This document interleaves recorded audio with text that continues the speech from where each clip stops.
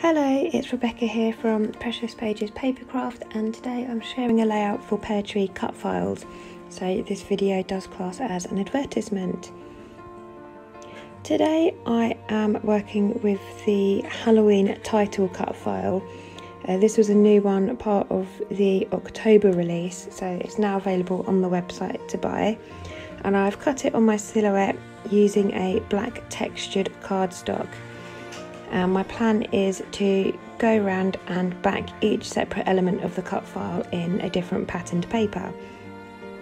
So I've started off with the witch's hat, and I'm using a black glittered cardstock that I've had for years, but it is so super thick that it was really hard to cut, and I also struggled to get it to stick down because my glue pen didn't work, so I had to come back in with some glossy accents over the top and rest a cup of tea on top for a couple of minutes just to get it to stick, because just nothing wanted to stick to it.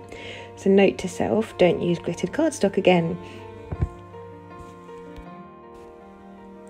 I'm mainly sticking to two different Halloween collections for this layout. Both are by Doodlebug Design. One is called Pumpkin Party and the other one is Candy Carnival. I think that's the 2018 and 2019 Halloween collections from them. And I'm just going to use a different pattern paper for each element. So you can see from the back here, I decided to try and line his eyes up with some eyeballs on this patterned paper, just to give him some cute little eyes there. I won't make you watch me do the whole cut file. If you are interested in seeing how to back a cut file, one of our other design team members, Essie Jane, has made a brilliant video tutorial that you can find on her YouTube channel. It's really helpful if you are new to backing cut files. So that's my cut file all backed off camera. Now I'm going to start with my mixed media background. I'm starting off with a Lindy's Starburst spray. These are lovely, these sprays. They've got a shimmer to them. This one is called Sassy Sapphire, and it's a lovely turquoise blue. I wasn't sure initially what colour to use for my background because the patterned papers have got so many different colours in themselves. There was a hint of blue in a couple of them, but not a lot, which is how I came to the decision to go with blue. So I've also added in a distress oxide there in Broken China, and I also use a distress ink pad in Salty Ocean.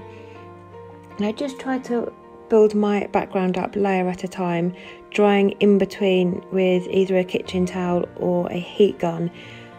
That just means that as I add my splatters, they don't all soak into a wet background. And drying it in between, I find, helps prevent my page from warping so much.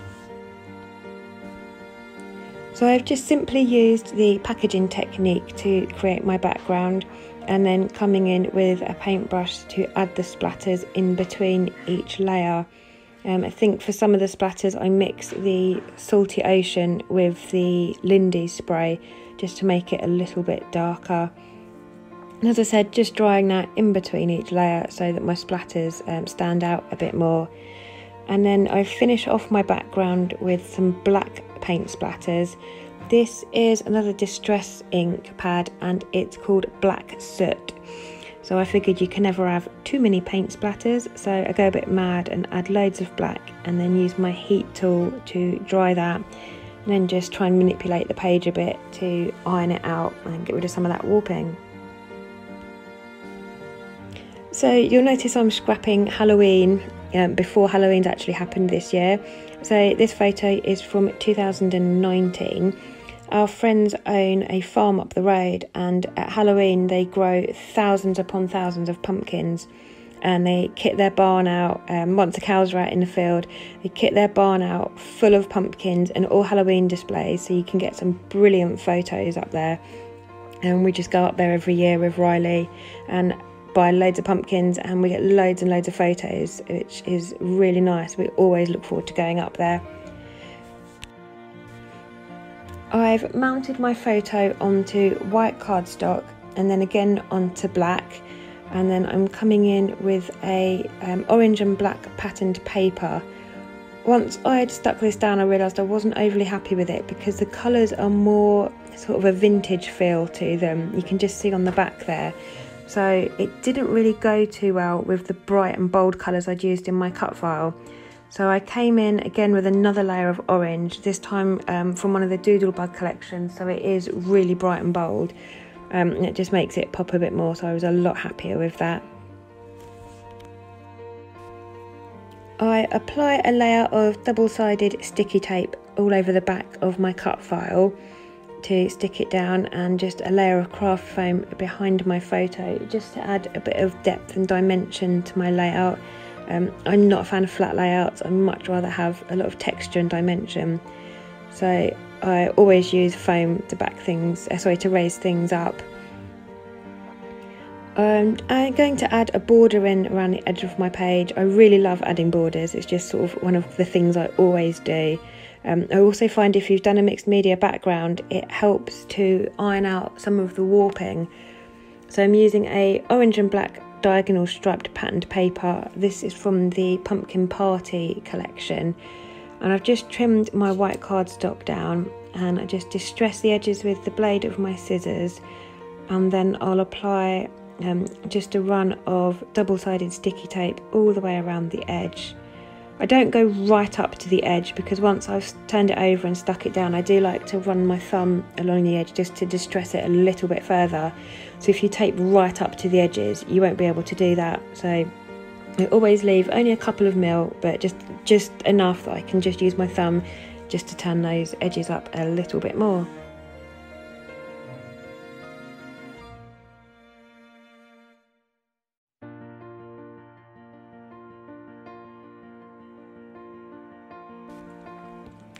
And now I'm happy with the placement of everything, and it's all stuck down, and I've got my page border on. I start working on my embellishments. So my Halloween stash is made up of a multitude of different collections. I love Halloween, so I've got bits and pieces from everything and everywhere. So I've got a chipboard sheet there from Simple Stories, and this big 12x12 one is by Bella Boulevard. So I'm just selecting bits and pieces that work well either with my theme or the colour scheme I've used. So I've got some stars there, you can see I've pulled out, and I think that's supposed to be some sort of candy lollipop. And I'm just scattering them around the edges on my page just to see where I want things to sit. This ephemera pack is the Doodlebug Candy Carnival ephemera pack. I'm just going through that because it matches the colours in the in the cut file really well. And I've just selected a few things that I'm going to use. I've got this old sort of cut apart sheet from an older collection. I just fussy cut the pumpkin out from that.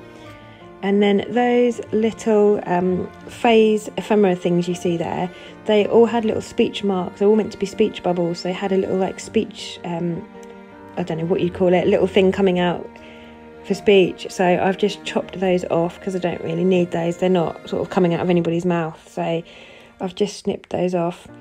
And then I've got a little boy here who's dressed up as a spider, which works perfectly because in my photo my little boy is wearing a spider costume. So I just fussy cut that out as well. He's going to go down the bottom there. Now I've been through my thread stash and picked out some threads that work well with this layout. Got green and orange and a purple. I'm just going to work in some thread tangles. I just find it helps to spread the colours around the layout a bit more in areas. So for example, I've used green underneath the Happy Halloween ephemera piece there. There isn't a lot of green over that side, whereas on the left you've got that big A is mainly green. So I used the green thread, it just adds a bit of green. And the same for the top there, wasn't an awful lot of orange behind that hat, so I've added in some orange and just balances the page out nicely. And now I'm just sticking everything down. Some of these chipboard pieces have peel off backs, but they are quite old now. They've been in my stash for a couple of years at least, so they don't tend to hold their sticky too well, especially on a mixed media background. So I do end up peeling the backs off and just using glue to stick those down. So some of the elements I'm sticking flat, and others you'll see I'm using foam pads just to add a bit more dimension to the page. So you'll see there I picked the back off and then still had to add some glue to make sure it's stuck down. And these little banners or tabs, whatever you call them at the top there, I'm going to add some embroidery threads through the holes there just to add a bit more texture to the page.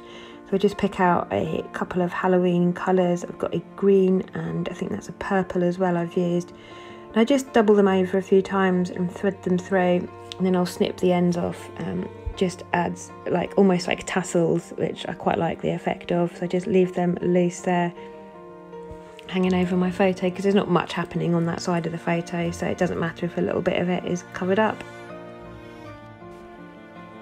I've got another little cluster of pumpkins here I'm fussy cutting out. I think again these are from the Candy Carnival. There was like a 2x2 elements patterned paper sheet in the collection, so I've just used that just to cut the pumpkins out and fill the space down the bottom there. And I'm going to raise the bottoms up onto foam pads and just glue the top, because it's going to sit on the E and that's already raised up with the adhesive foam tape behind it. And then I just finished my page off with a black fine liner, adding a border all the way around the edge of the page, and that's me done. So thank you very much for joining me. Please remember to like and subscribe to my channel, and if you head over to peartreecutfiles.co.uk you can view all the latest cut files from the October release and the previous releases. So thanks very much for joining me, and I'll see you next time. Bye.